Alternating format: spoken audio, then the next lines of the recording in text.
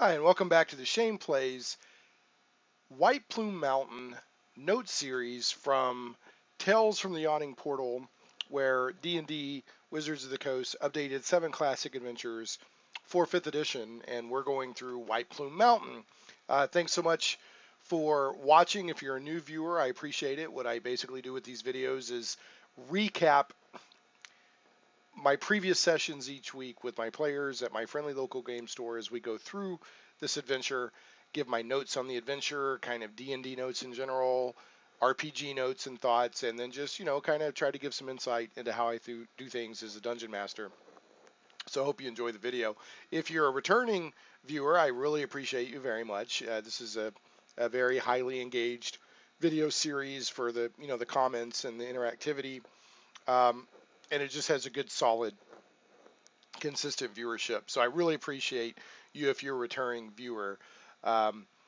And so with all that said, let's press on. So what happened the previous session we'll get into here in a moment. I'll talk about one thing, then we'll do the viewer feedback, and then we'll go into the full-blown recap. But I wanted to talk about bags of holding. The infamous and famous and much beloved bag of holding that has been a staple, almost a trope, if you will, of D&D, since way back in the late 70s and early 80s and all that. So we got into a discussion of the nature of a bag of holding. There's actually 2 bags of holding in this party. One was acquired through adventuring. Another one, if you'll remember at the beginning of the series, White Plume Mountain, because the players are going in a couple of levels lower than the recommended 8th level. They're coming in at 6th level. I let them do some random magic item rolls, and another bag of holding entered the party. Anyway, so we got to talking about bags of holding because of 10-foot poles, right? 10-foot pole. It's been a staple of adventures of D&D since the beginning, especially back when D&D was basically just dungeon crawls. That's what D&D was, and everything was 10 by 10 and corridors and this and that and the other. And so a 10-foot pole was a very important part of adventuring gear for D&D, and White Plume Mountain is very much a dungeon crawl. So, I had told the players that when they were first getting equipped, to go into White Plume Mountain, I made no, bones about this. I said, this is a classic dungeon crawl. Think of it in those terms, and it also can be quite dangerous. So they got the typical traditional dungeoneering equipment, adventuring gear, including 10-foot poles. Well, the other night, because they had left White Plume Mountain, and they were at a village and preparing to go back in. There's this little really podunk village a few miles from White Plume Mountain. They were preparing to go back in, and we were talking about supplies and everything. I said, how many 10-foot poles do you have? And I remember they had a few. And I was told 20. So I'm like, 20 poles? And they're like, yeah. And I remember they told me they'd bought a few, but 20, I was like, okay. So 20 10-foot poles, that's no joke. And not only is it approaching a little ludicrous metagaming area, but anyway, I was like, okay. I said, who's carrying these 10-foot poles, and that sort of thing. And they're like, well, they're in the bags of holding. And I said, well, okay, are they? So we went and looked, and I've been playing D&D for decades. I didn't play 4th edition, but I played every other edition, and I've never really sat down and thought about, the bag of holding comes out, can somebody go in it, and does it have to fit through the lip to get in, and all this stuff. But I never really thought about or if I had, I'd forgotten about it, the actual, what the volume inside the bag of holding looks like. So let's take a look real quick at what the Dungeon Master's Guide has to say about the bag of holding for 5th edition, and then we'll talk about, kind of the discussion we had in the group. And so this is on page 153 and 154 in the Dungeon Master's Guide. This is the bag of holding. It's a wondrous item, and it's uncommon, even though we happen to have 2 in our group, and there's just a lot of groups out there have them. Like I said, it's almost a trope. This bag has an interior space considerably larger than its outside dimensions, roughly 2 feet in diameter at the mouth and 4 feet deep. Now, I'm wondering, does that mean that it looks like if I'm looking at it on the outside, it's 2 feet wide and 4 feet deep?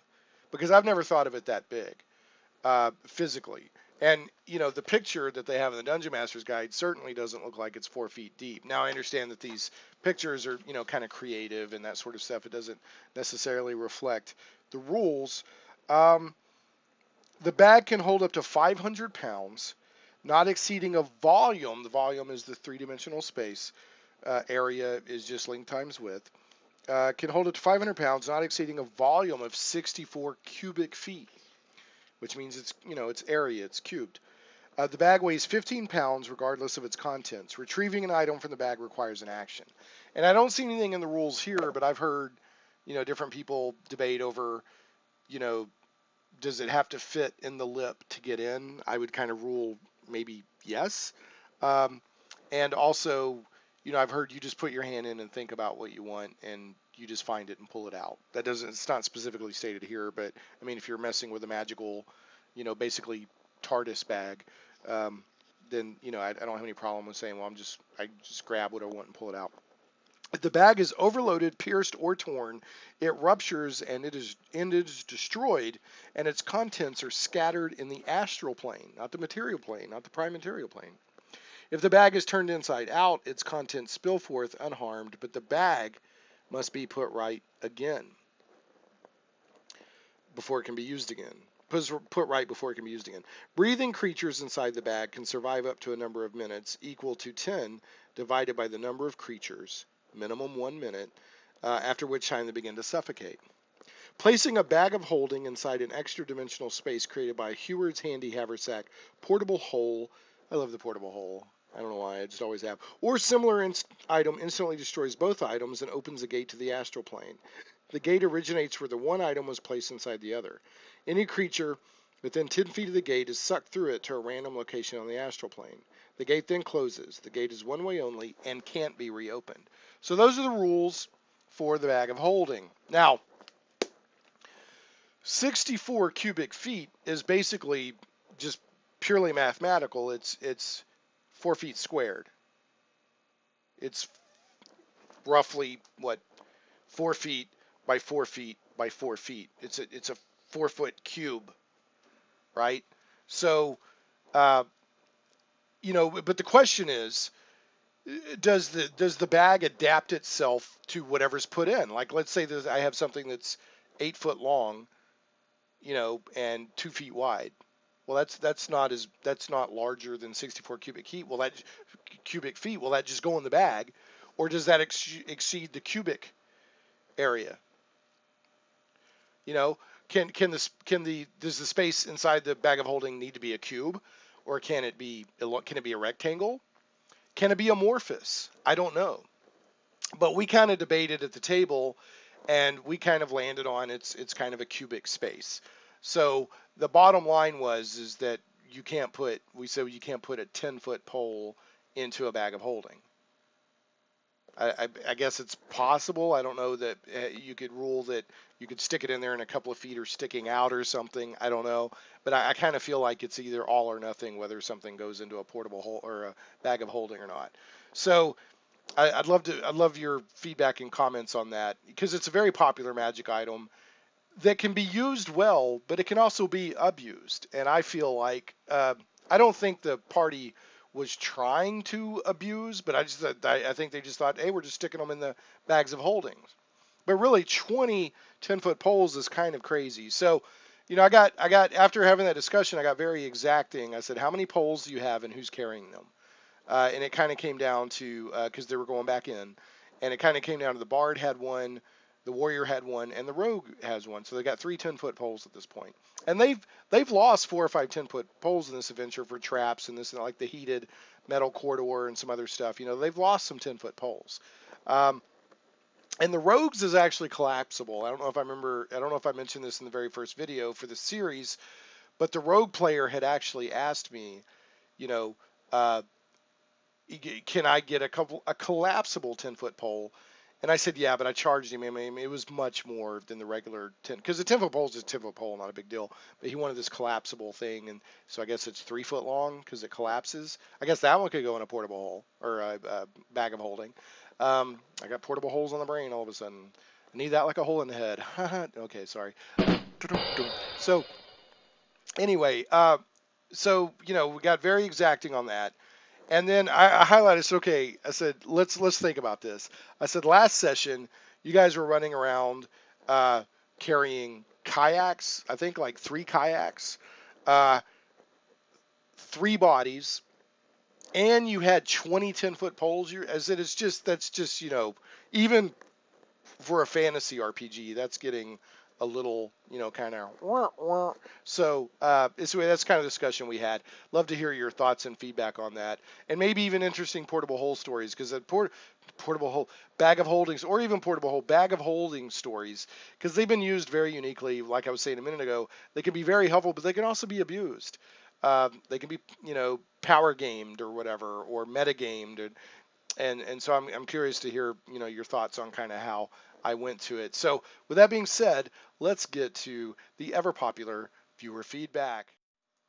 All right, so I'm going to put on my +3 spectacles of viewer feedback, and let's see what the magical sending stones have brought us this week. So here we go.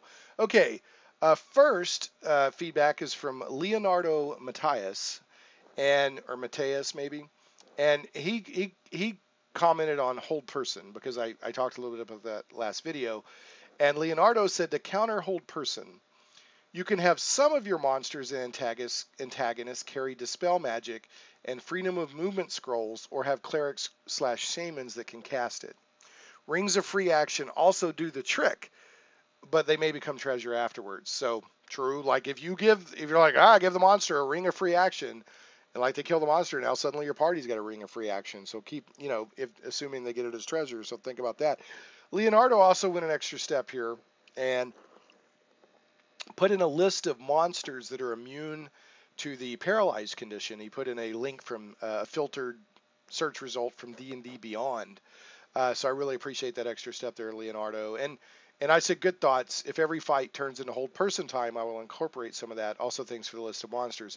What I was talking about last video, I was just kind of thinking out loud. I wasn't going to take hold person away from the party. It's, they've earned it. It's in their bag, their toolkit, their bag of tricks, if you will, their skills and whatnot they can do. But for 2 sessions in a row, an encounter was basically drastically changed by hold person being successfully cast. So I was thinking, when should I kind of step in on that? And it's a kind of reply to Leonardo. It's, if it just becomes every session, it's just hold person, hold person, hold person, then, I may kind of go that route. But those are good thoughts.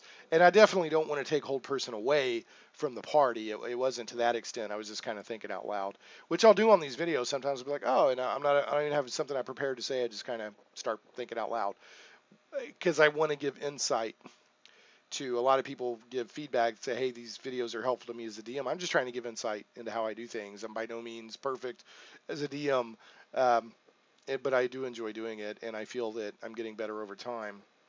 So Don Reum commented again. Thanks, Don. And he said, congrats on the 1,000 subscribers.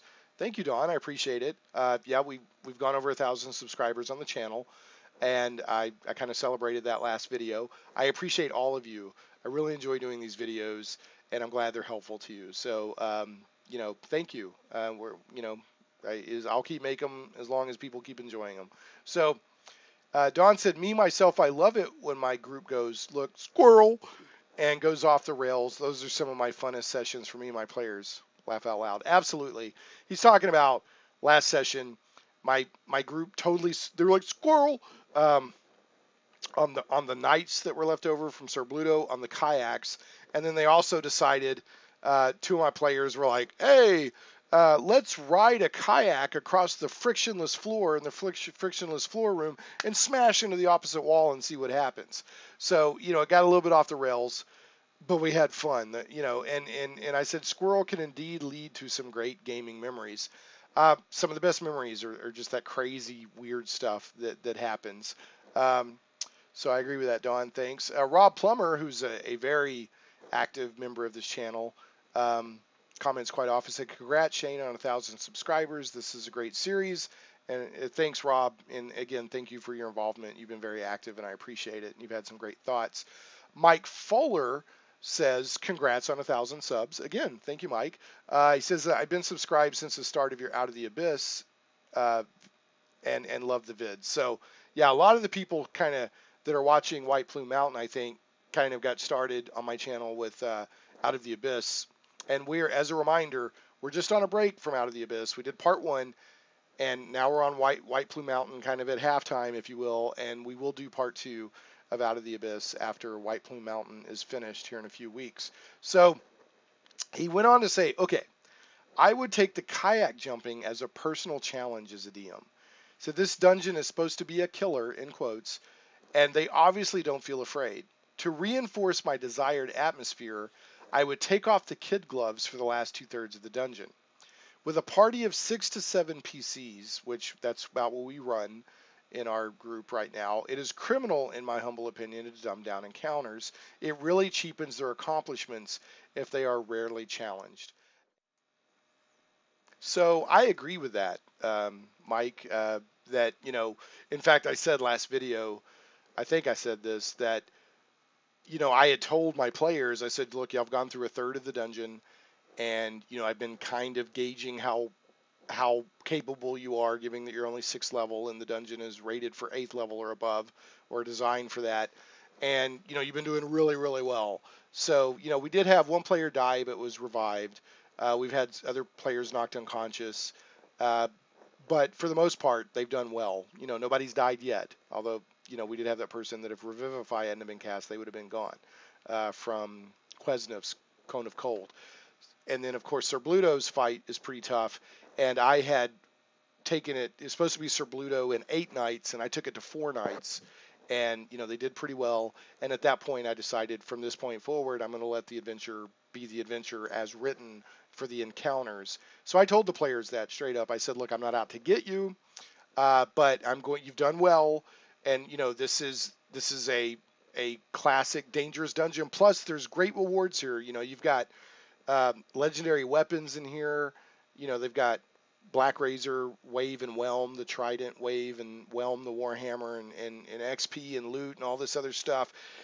So yeah, from this point forward, and like I said, I've told them that it's going to be as written. I'm not going to adjust it any further or any longer. So, Mike, appreciate your feedback. I can't remember if I feel like that's the first time you've commented, but if you've commented before, regardless, I appreciate your feedback. So now, Ethan commented on video 6, but I want to circle back to this because I want to highlight Ethan here. Uh, he said, "Hi Shane, thanks for the clarification about your fumble rules. It's an interesting take on it. I once had a DM who had penalized fumbles by making you re-roll the attack against yourself or a nearby ally, but I didn't like that. So personally, I tend to just have the attack miss or the check fail." Okay, so talking about, he had asked for clarification on my fumble rules, and I'd said, yeah, for me personally, if somebody gets a multi-attack, whether it's a monster, an enemy, or a player, NPC, whatever, if they have a multi-attack situation and they fumble at any point in the multi-attack, they don't get any further. So if they get 3 attacks and they fumble on the first one, they don't get their others. That's just how I do fumbles with multi-attacks. And so now Ethan brought up, and this is something I'm pretty sure back, like when I was in like junior high and high school, I'm pretty sure this is how we did it, that if you fumbled, you might have a chance to hit, I think you re-rolled or something, and you might hit the person next to you, like even your ally or whatever. I'm not a big fan of that. Now, at the time, I'm sure it was fine, but now I'm just not a big fan of that. But if another DM does it that way, that's fine, as long as the group, everybody, everybody's enjoying themselves and nobody's like super upset about it, time after time. A lot of DMing is finding the ins and the outs of your every group has their own dynamics. So what might work with one group may or may not lead to a very good time for another group. So you got to kind of feel that out too.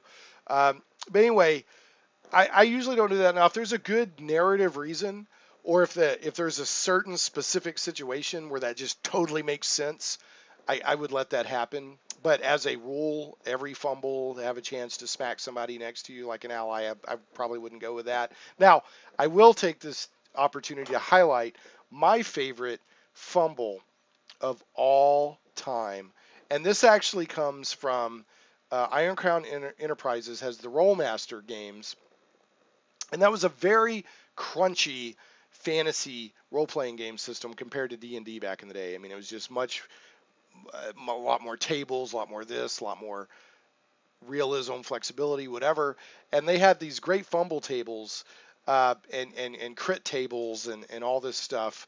And they did this game called Middle Earth Role Playing, which is still one of my favorite rule sets to this day. Uh, and Middle Earth Role Playing was from Iron Crown Enterprises, and it was sort of an adapted version of the Rollmaster games or rules. Rollmaster was a set series of rule books. They had the I think like Iron Law and Sword Law and like Magic Law or something. I'm getting it wrong, but it was cool how they did it. Now, my favorite all-time fumble is from the Middle Earth role playing, and this was also I think in Rollmaster, but they adapted it slightly for uh, Middle Earth role playing MERP. And this I am not making this up. This is true. When you fumbled or crit or whatever, you rolled percentile dice, and if you rolled 97 through 99 when you fumbled, uh, on in MERP, you would, and I quote, stumble over an unseen imaginary deceased turtle. You are very confused, and you're stunned for 3 rounds. That's my favorite fumble of all time. And I was out there looking around for this particular fumble, and there's blog posts dedicated to this fumble. Other people remember it really well too. So and there's some funny ones in here. Bite and swallow tongue in the excitement. Lose your grip on your weapon in reality.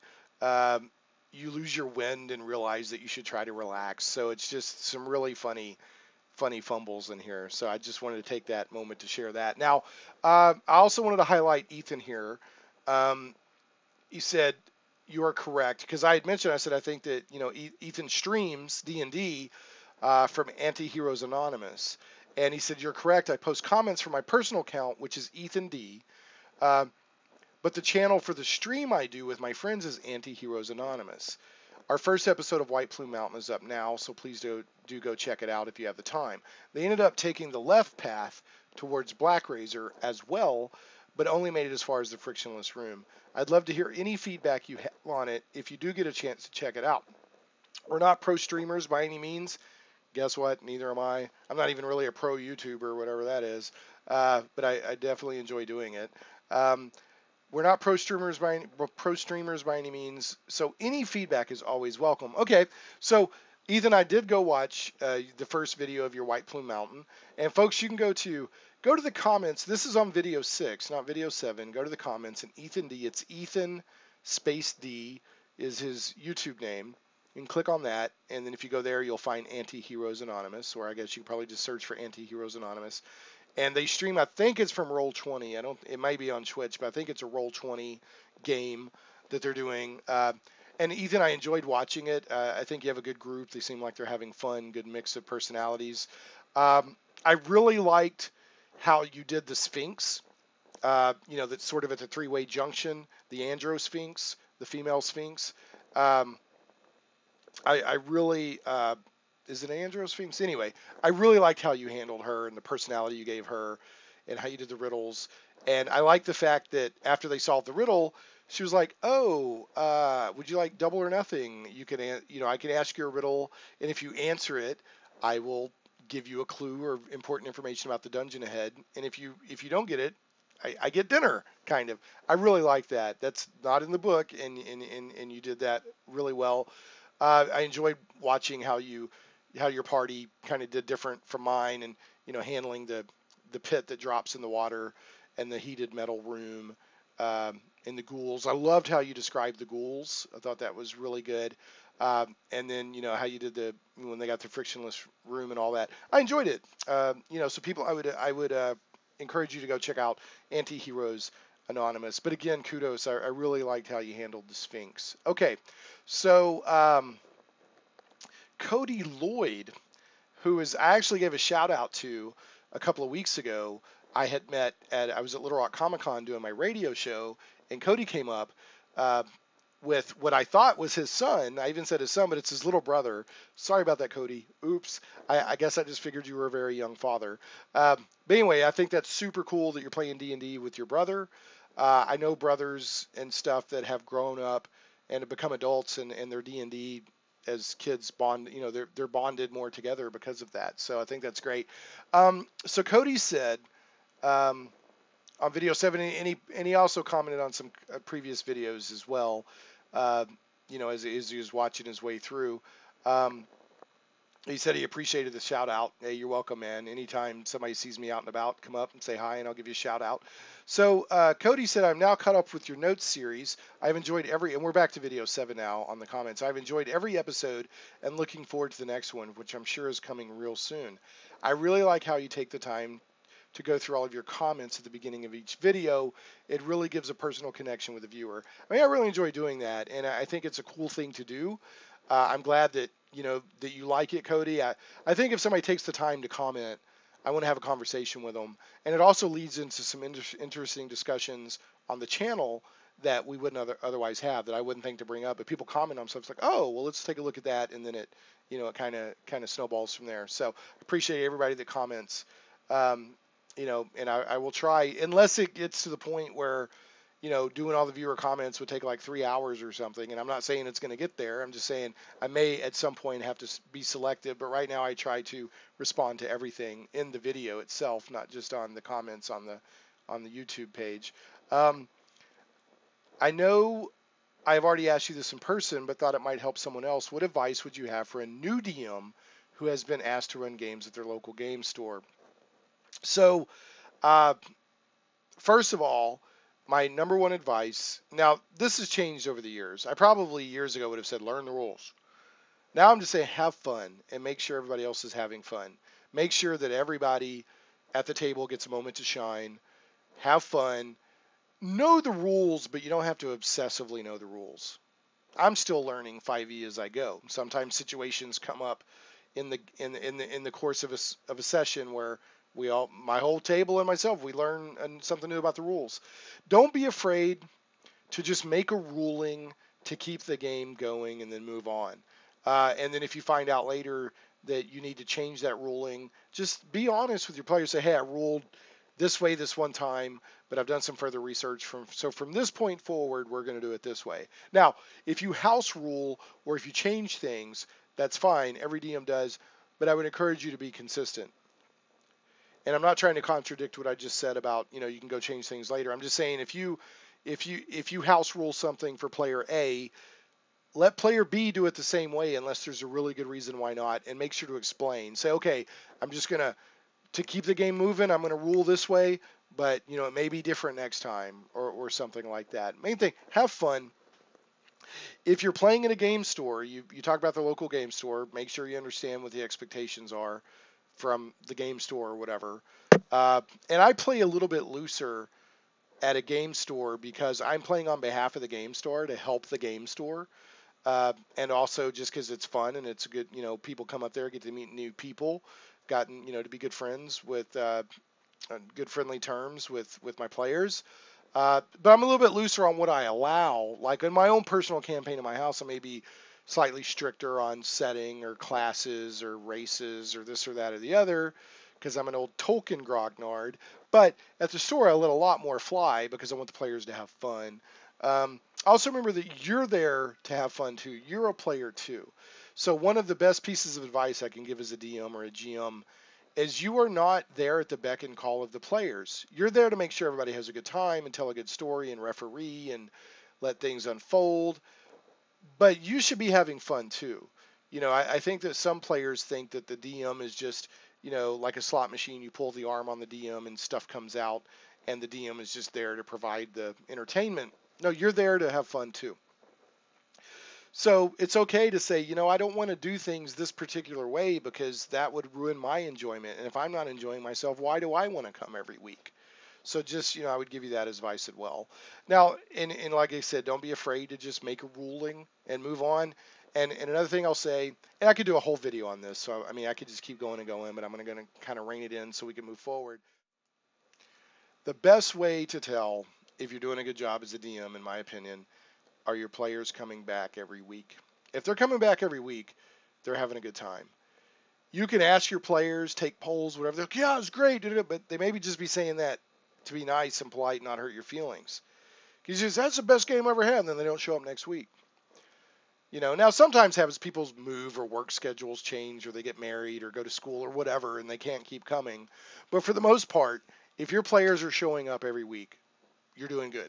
That's some good advice I could give you. Like I said, I could give more, but that's enough right now. So I would encourage you to do it if that's the situation you're in. Jump in. We need more DMs. And it's fun and it's rewarding. It's fun to play. But I've gotten to where I think I enjoy DMing as much, if not more, than playing. Although I do like to take a break and play sometime at conventions and special events. So that's it for the viewer feedback. I'm going to take off my +3 spectacles of viewer feedback, and then we will get to what actually happened in the most recent session. So here we go. Okay, so at the end of last session, they had left. They left a kayak at the bottom of the spiral staircase, exited the mountain, and went back to the village, and gave Sir Bluto's body, the body of 2 of Sir Bluto's knights, and the live knight, Patrick, Sir Bluto's follower, to the local constable, sheriff, whatever. And the villagers had also seen that Uzumaki, the fighter, the Oriental-style female fighter, is wearing black razor on her back. So the village is like, whoa. They made a pretty grand return. Keep in mind that the villagers are used to, adventuring companies coming in, because White Plume Mountain is famous, as I established it. Adventurer, they heard about in the Yawning Portal Inn. And it's legendary, and adventuring parties keep trying to tackle it and failing. So it's kind of almost a holy grail kind of dungeon in the Forgotten Realms is the way I've established it. It's actually I changed it so that it's not go recover these weapons for these local important people, because those important people are long dead and gone. The weapons have been there for hundreds of years, dozens, decades, whatever. So I gave it a slightly different, setup. But anyway, so people come to this village and they go in, and the village is used to seeing adventurer parties either not come back, in which case they just kind of keep their valuables and their horses and stuff, or they come back and they've gotten their butt kicked and they're bedraggled and beat up and probably some party members are dead. That's usually what happens. Nobody has come back yet with a weapon out of White Plume Mountain, and this party looks like it's in pretty good shape. So they're like, wow, and which is going to be good and possibly bad for the party, which I'll talk about here in a moment. So, story-wise, so the village was like, wow, the sheriff, the constable, is like, this Sir Bluto thing, like, this is a really well-known bad guy, nobility, this and it's a big deal.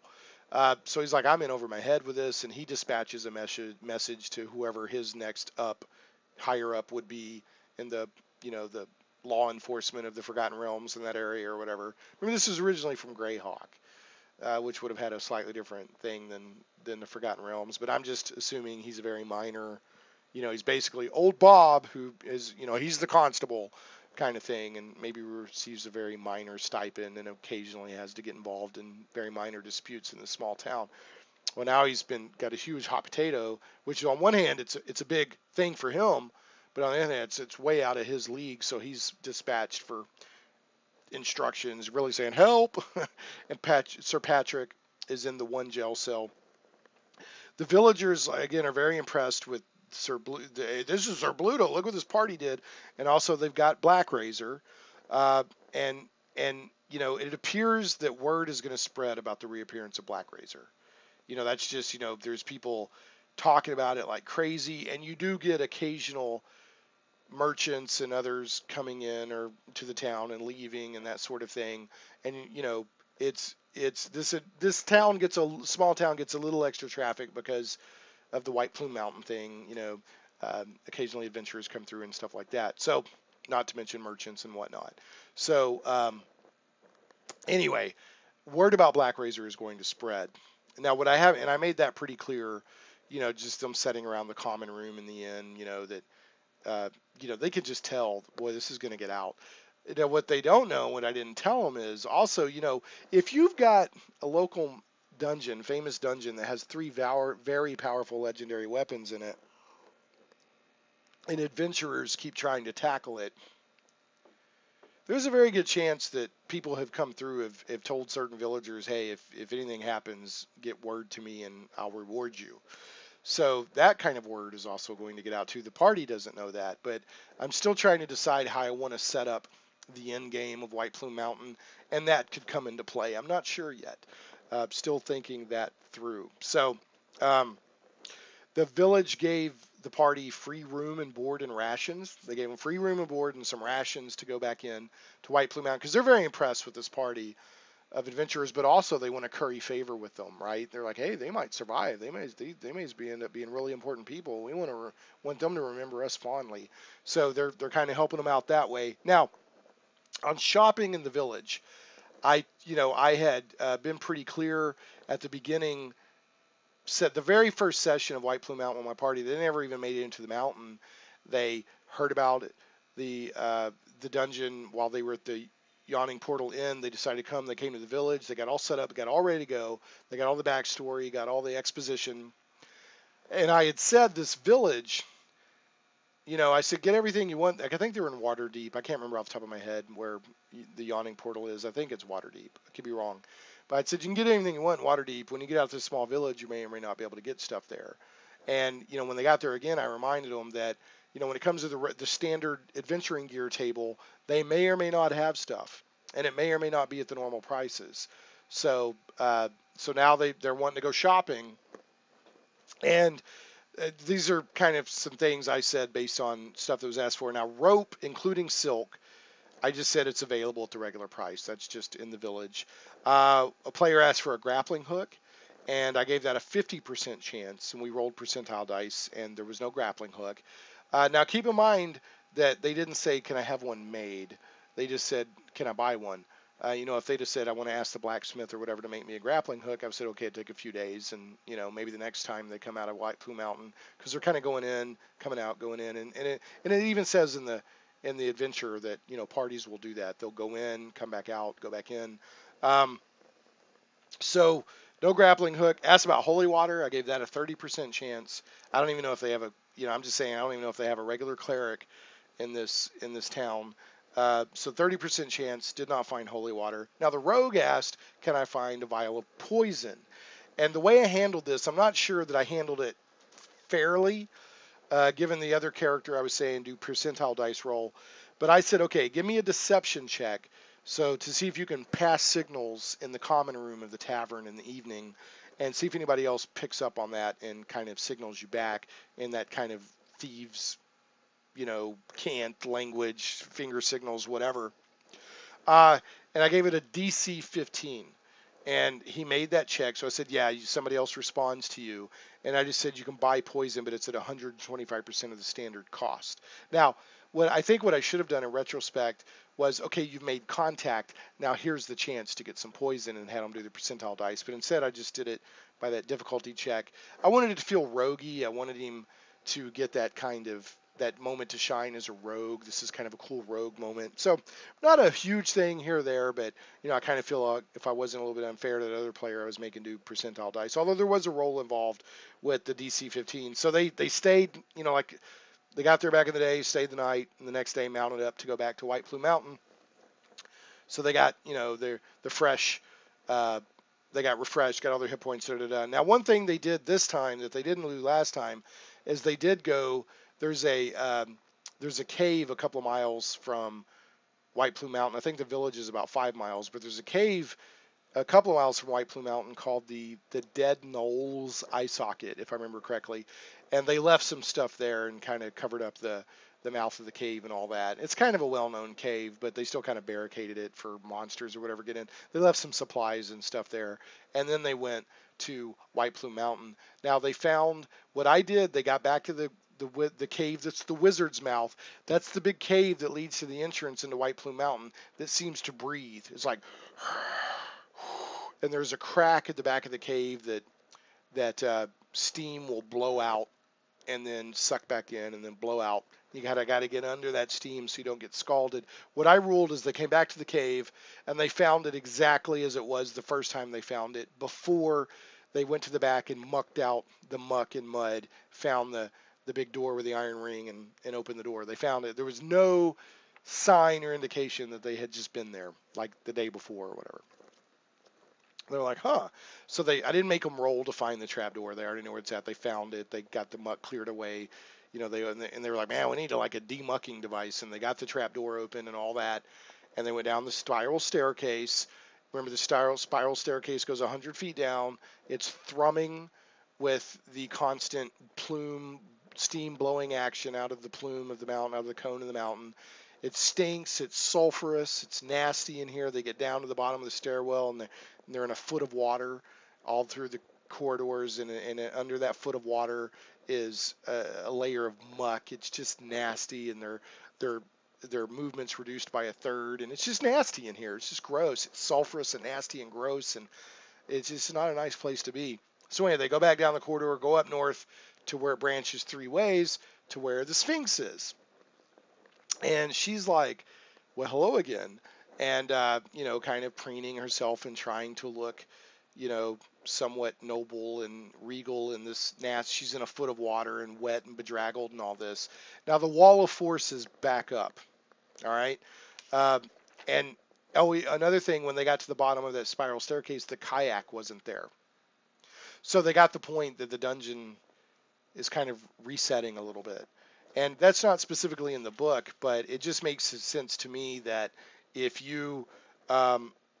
there's constantly adventurers, well, not constantly, but fairly often coming in here, you know, every other adventurer that came behind them would find signs of their passage and, hey, this has already been opened. But the dungeon, either somebody's in there, servants or something that are resetting things, or whether it's Caraptus or somebody else that's taken over the dungeon is resetting things magically, or maybe that's just part of the magic of the dungeon, that it resets itself after somebody leaves. I don't know. Honestly, haven't puzzled that out yet. That also might be part of the end game, but that's not specifically stated in the adventure. That's just how I did it. So, but they're like, oh, okay. And I think they were a little bummed to lose the kayak, because the session before, I said you could try to take the kayak out if you want, but I mean, you got bodies, you got this, you got the other. I didn't even know about the 10-foot poles, and you're trying to go up a 100-foot spiral staircase. So they said, we'll just leave the kayak at the bottom. Well, it's not there now. Where it is it's back in the kayak room, where it would have been before, or where they first found it. So that whole third, the northwest section that they already did, is reset. Really, the only thing different is Sir Bluto and his knights aren't there. Black Razor's not there, and Quesnef's not there. But everything else is pretty much the same as it was. And the ghouls, they've killed the ghouls. But I imagine stuff kind of restocks. And somehow, I don't know how. But I've even talked before that maybe the dungeon reconfigures. You know, I don't know. We'll see. Could have some fun with that in the future. Now, they talk to the Sphinx, and she's like, oh, well, you're back. You know, same thing. Answer my riddle and you may pass. And so what I did was I found a different riddle. I did not want to use the same riddle that was Moon, but I wanted to find a riddle that I felt was on the same level of difficulty, kind of an interesting riddle, but not so difficult that it just stumps them and they get stuck here and they're forced to fight their way through or whatever. So here's the riddle I found, and you can search for White Plume Mountain riddles. People have talked about this before and offered suggested alternative riddles and that sort of thing. I can't remember if I found this riddle there, but I found a couple. that I'm going to use. I got another one that I'll use if they leave and come back in again. But every time they leave this area, and it may not even be they have to leave the whole uh, dungeon. They may not even have to go up the spiral staircase and leave it. It might be they go south past where the wall of force would normally be, and it may go back up. And to come back in, they have to do the riddle. So I'll probably rule that it's that way. So here's the riddle that I found. What has many faces but no mouths, is sharper than a sword, and looks splendid on any hand. So, the party's like, oh, and they're kind of thinking it through, and they're immediately thinking jewelry because it looks splendid on a hand, and then it's got faces but no mouths. And they're like, was it a ruby? Is it this? Is it a ring? Is it a diamond ring? Is this and that? And they finally landed on diamond just because it said it's sharper than a sword. And that is the answer. It's diamond. So I'll read that to you again. It's what has many faces but no mouths, is sharper than a sword, and looks splendid on any hand. And the answer is a diamond. So, the Sphinx was like, you may pass. Now, I didn't, next time I might, because I think I watched Ethan's Anti-Heroes Anonymous video after I ran this session, but I like the idea of the Sphinx saying, can offer you another riddle to tell you more about the dungeon, but if you lose your lunch, kind of thing. And I may do that. So, I may do that next time if they leave and come back in. So anyway, they kept going, and then they had to decide which way they wanted to go. So they've already been northwest. They can go north or they can go northeast. And what I did to prepare is I read several rooms ahead, like about 3 rooms ahead for each direction. Tried to be prepared and familiar with that because I'm learning. We play about 2.5 hours during the weeknights at a game store. I'm learning that I'm kind of learning how far they'll usually make it, and I knew that they probably wouldn't make it further than 2 or 3 areas either way they went. So they actually chose northeast, which is kind of a mirror image of the northwest. They both kind of go off at a diagonal. And they kind of mirror. I mean, there's a little bit of symmetry between the two northwest, the northwest and the northeast, but it's not exact.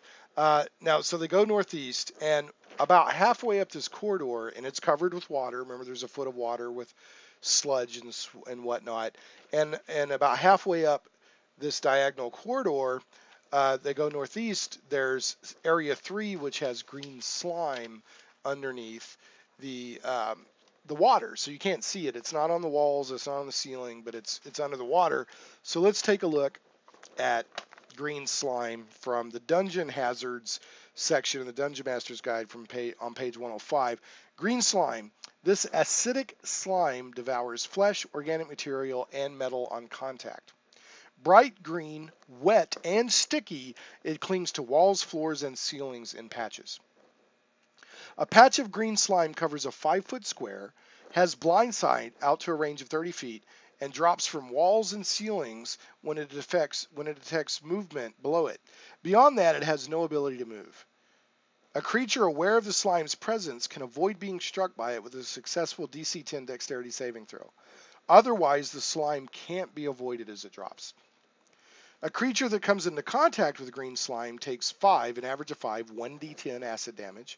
The creature takes the damage again at the start of each of its turns, or until the slime is scraped off or destroyed. Against wood or metal, green slime deals 11 on average, 2d10 acid damage each round, and any non-magical wood or metal weapon or tool used to scrape off the slime is effectively destroyed. Sunlight, any effect that cures disease, and any effect that deals cold, fire, or radiant damage destroys a patch of green slime. So in this case, the rogue was a little bit ahead of the party, just a few feet ahead, and was taking a 10-foot pole and checking the tunnel out. And I said, describe to me exactly what you're doing. And he said, okay, well, I'm kind of feeling around under the water. And then I, kind of tap the walls in the ceiling, and then I move forward and repeat kind of thing. He's just kind of tap, tap, tap, tap, tap, tap.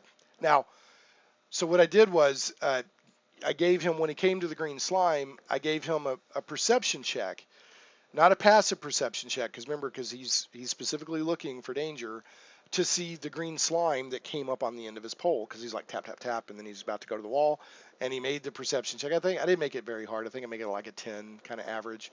And I was like, whoa, there's something on the end of your pole, and it's like green slime, and it's eating the end of your pole. And he lost about a foot of his collapsible 10-foot pole. He's like, oh man.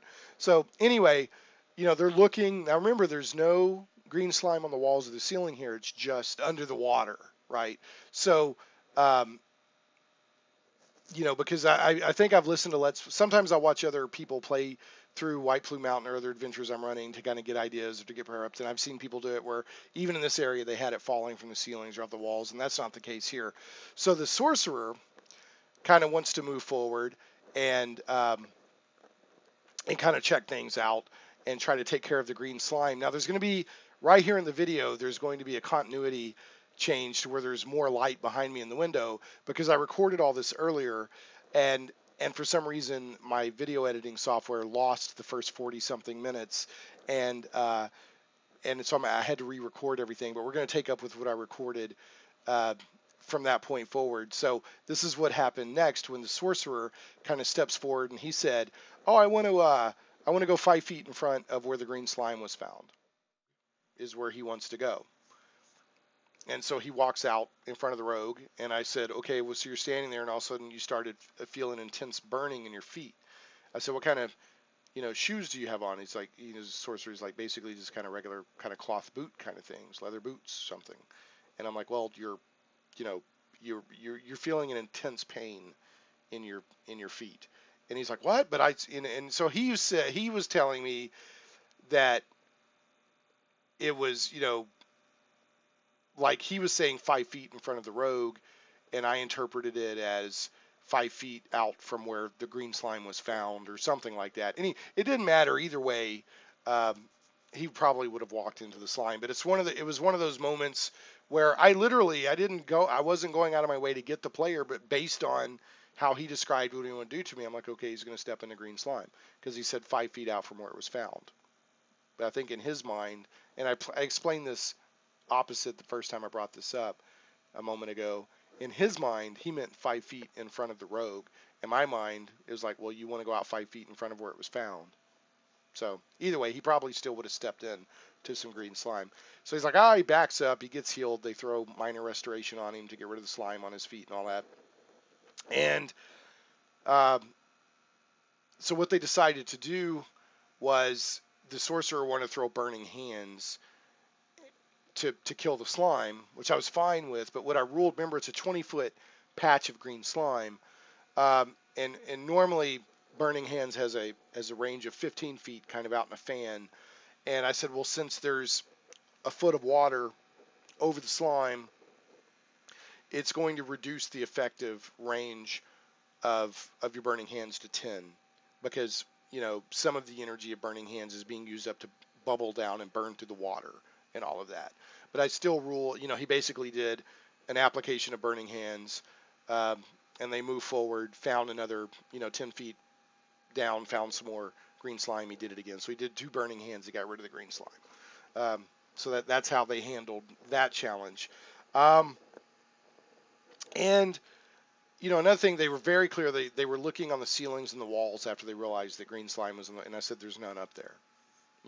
So you might rule there's green slime up there. I think I watched a Let's Play where they put some green slime up on the ceiling or on the walls to make it more of a challenge. But I just kept it, as written under the water. Now, the next thing they went into, and this is a very interesting room. I think this is another one of those kind of famous rooms. Really, this whole dungeon's kind of famous. Not kind of famous, it is famous.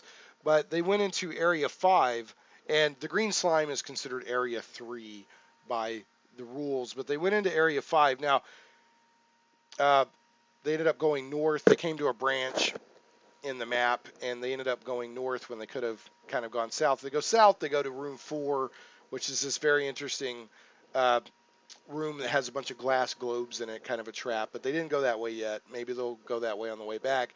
They went up north, and they came to Room 5. And 5 is where there's 5 numbered flesh golems in here. but the door is closed that leads in here. So there is a door. They come to a door. There's still water along the floor. They're still in the water area. They're getting closer to getting out of the water. But, and like I said, this roughly kind of mirrors to a point the northwest version, tunnel. It kind of branches off, and there's a little bit of, symmetry between how the dungeon goes. It's not exact. But anyway, they go up north, and this is roughly where they would have fought the ghouls when they went through the northwest area going towards Black Razor. But they came to a door. The rogue checked it out. There's no traps or anything like that. The rogue did a string check, opened the door, and the fighter that has Black Razor specifically said, I pushed the rogue into the room. And I said, are you joking? He said, no, I really do that. And it was kind of a joking interplay between the two players, but he said, no, I really do that. I said, okay. So the rogue goes into the room. Now everybody else is still behind him. And here's the numbered golem room. 5 flesh golems are clustered against the north wall. Each has a number on its chest: 5, 7, 9, 11, and 13. Now, you could make it that it's painted on.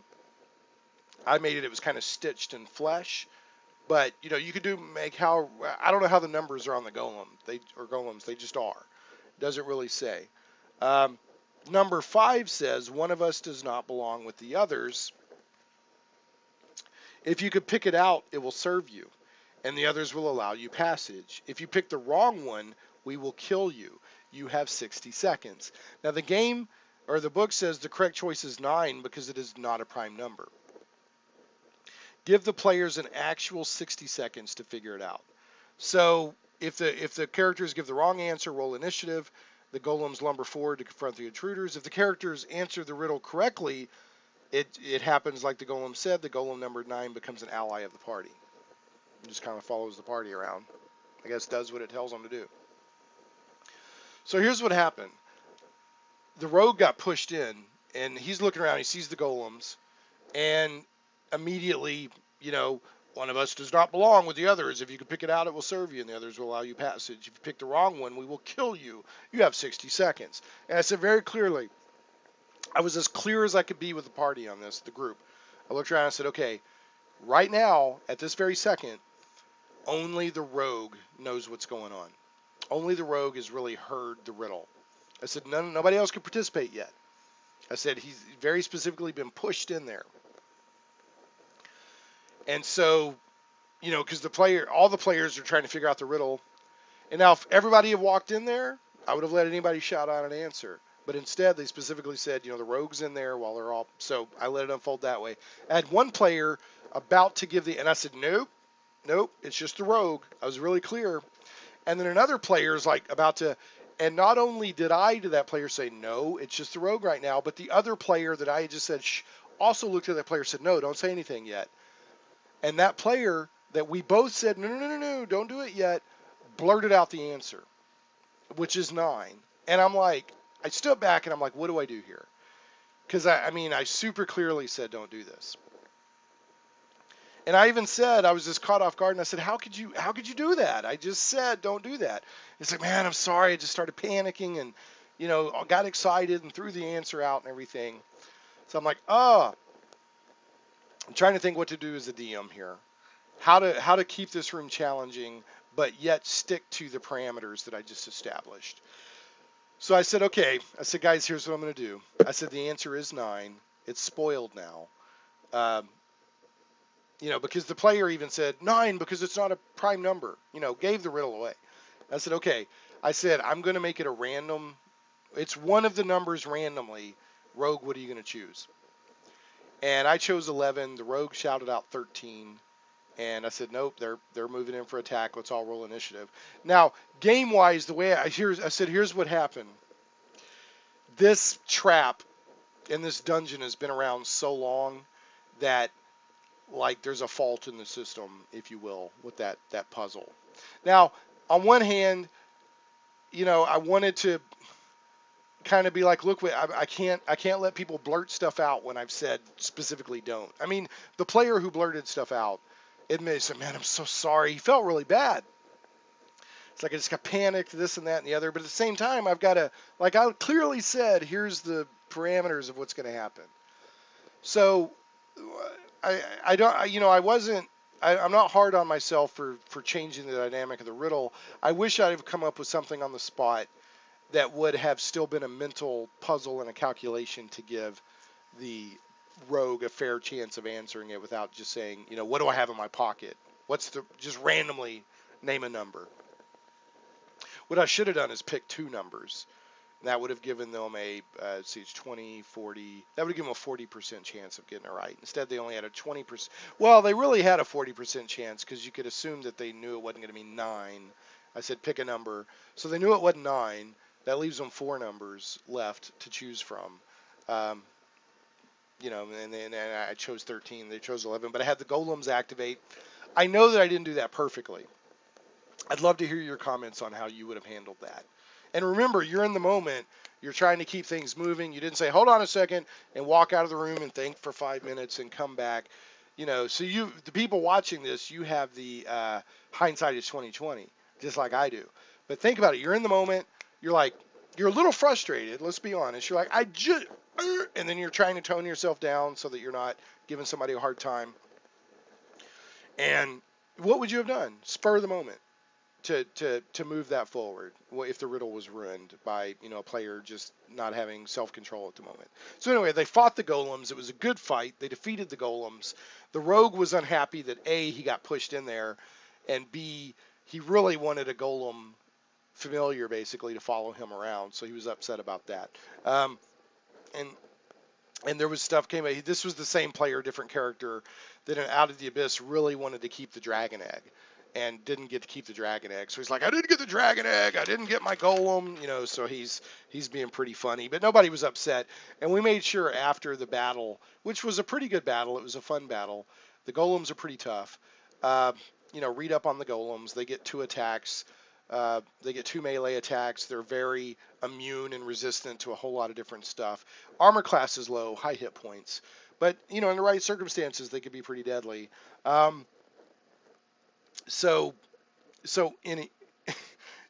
Anyway, that's how that room went. And afterwards, I mean, all of us as a group were like, loving on the guy that blurted out the answer. He's like, oh, I'm so sorry. I said, dude, seriously, don't. It's not that big of a deal.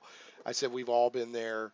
I said, we love you, and everyone's like, oh, we love you, and clapping. So we gave him, I guess, positive, hey, this isn't that big of a deal. It's not like you're ostracized or anything like that. That stuff's going to happen. But I do have to admit, my initial reaction was pretty irritated and frustrated. But I got over it pretty quick, and I tried my darndest to keep it fun and not give him a hard time.